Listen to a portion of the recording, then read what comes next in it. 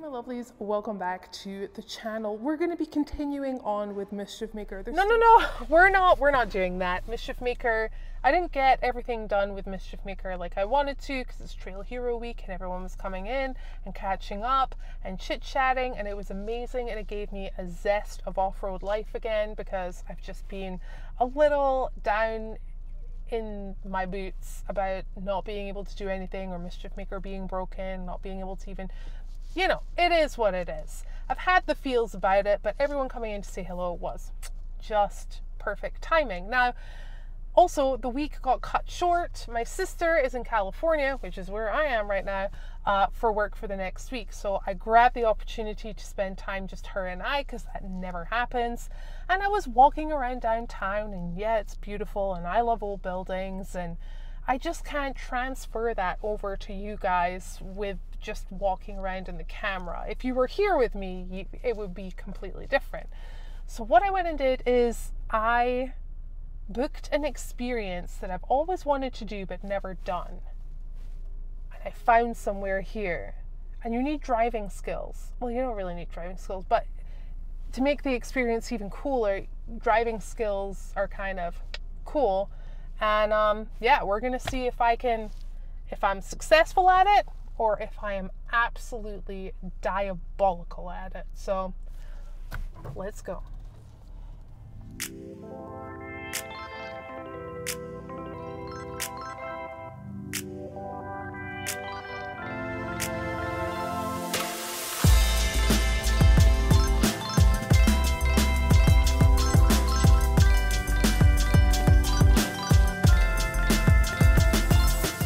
That's right, I took myself to Rogue Racing Simulation Experience, where you get to experience the Red Bull Ring, which is a world-renowned motorsports racetrack in Austria. So it was time to get to class start orientation and get my butt in the driver's seat. I'm the owner, I'm Paul, welcome everybody.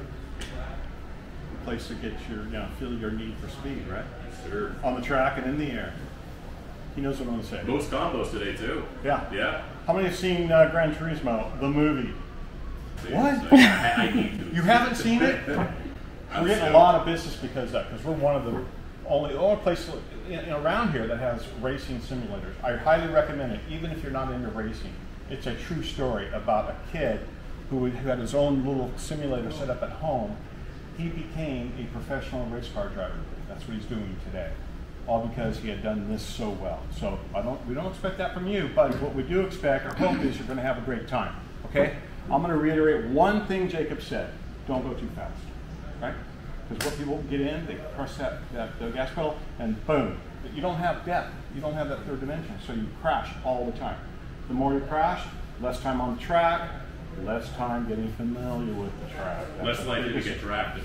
You want to know, after about 4 or 5 laps, you're going to get to recognize, oh, I got to slow down this far or whatever on that corner, and then another one, oh, I know that corner. You're going to know when the turns are coming up. You're going to know when to brake and when to. So have fun. Jacob here is your guy. He will help each of you in the simulators, okay? And he will help each of you out. He's great at that too. Okay.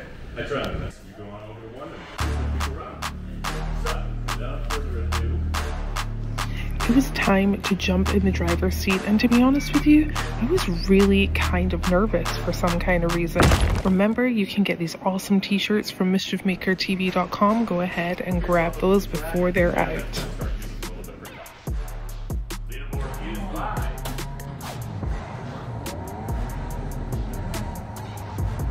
I just went through a million cars.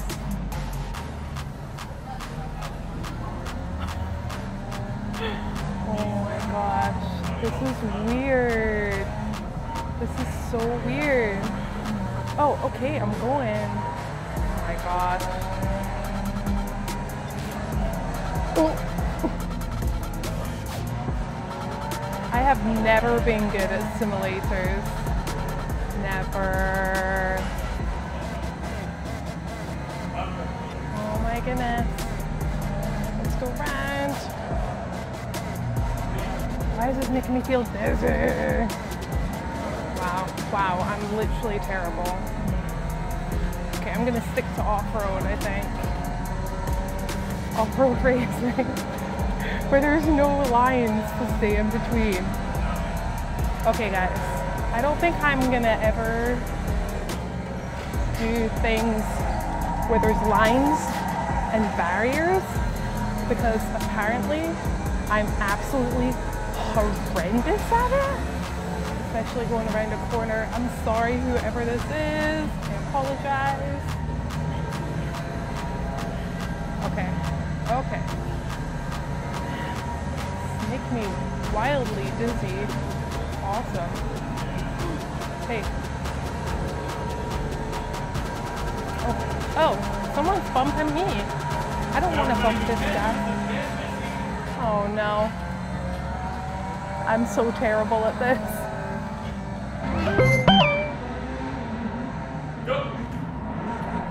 Oh. Oh. I gotta put my foot down. Oh, hey. Oh. Whoever that was, it was so... Oh no. These are bigger vehicles, like a faster vehicle. So they handle a little different. You just gotta keep it nice and slow. Remember with this one, we're gonna want to brake a lot earlier. The speeds are a lot higher, but your brakes are gonna be better than your brakes are. Keep that in mind. Yeah, it's very weird. I love it though. Yeah. Ooh. Someone coming up behind me really fast, which I think is a mistake because you got a turn coming.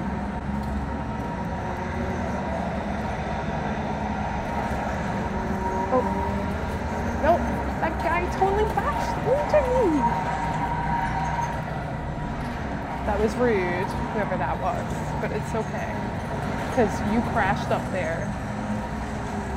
Karma.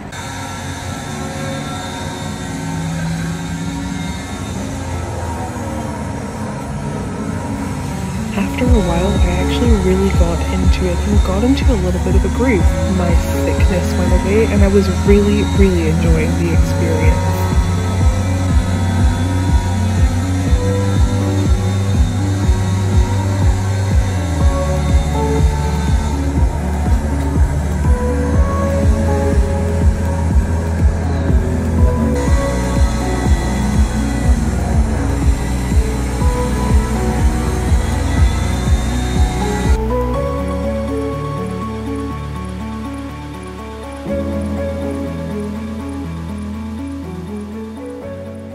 So I landed here at Rogue Racing in, where am I? I know I'm in California, but whereabouts? Anaheim, Anaheim. the land of Disney. Anaheim. This is Jacob. Jacob works here, and what is this all about? Who comes here? Why is it here? Who started it?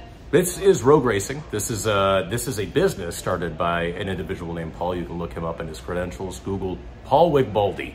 He started this business about 17 years ago near the stadium, and we've moved locations since and added this specific section, Rogue Racing, to what once was specifically flight deck, which is where we had our F-16 jet fighters in the back. Now we're once the primary focus of the facility back when we had that other location. Specializing in two features now, we had to open up a lot more of a facility to have the room and the space for this. How many simulators do you have here? We have 8 simulators here, 2 of which are non-motion. We do experience people who, you don't have to have vertigo. Some people just get freaked out by the triple monitor system. I'm going to tell you something. Yep. I was feeling pretty sweaty and throw-uppy. I'd say that it's more common than you'd anticipate. After the first one, I was like, just breathe. It's not real. It doesn't faze me, which is odd because I'm sensitive to a lot of different things, but I will tell you that I make sure people know not to feel embarrassed by that, to let me know immediately, because it's much more common than you'd think.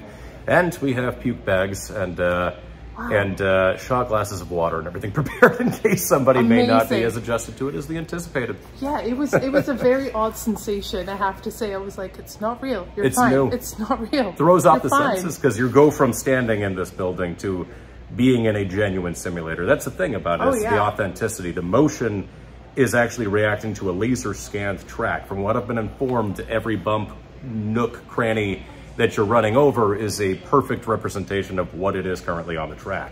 So you have a lot of people come in here, you have a lot of movie stars come in here for preparing for movies and doing stuff like that. Yes. This is kind of the place to go. We do, yeah, it is kind of a hubble for different demographics. I gotta say that. I say, you know, we have a wide statistic range for demographics, because we'll have, again, foot traffic. Come check us out if we have openings in our booking and reservation system. We will open, more than open to a walk-in. Like the demographic boils down to individuals trying to stay freshened up for their next track race, individuals who are into aviation. So if we're over at the fighter jet simulation or the 737 simulator, which I don't know if you've checked out yet or not. I have not, no. Completely operable interface for a 737 Boeing commercial flight with a pilot in there instructing an individual to take it up and land it safely. So much so that Gerard Butler shot a movie in there, or at least trained in there, to seem as accurately portray a pilot as possible. Yeah. And it is the front of an airplane. Perfect. I'm gonna leave all the information in the description below. If you're in the area, definitely come check it out. I absolutely enjoyed the time. You can hear from everything I said when I was driving. Well, thank you so much for this awesome experience. I know I'll definitely be back again. Please. But guys, that's it. This is what I've been up to. Instead of off-roading and working on Mischief Maker, I've been in California enjoying my time. So as always, thank you so much for watching, and I'll see you next time.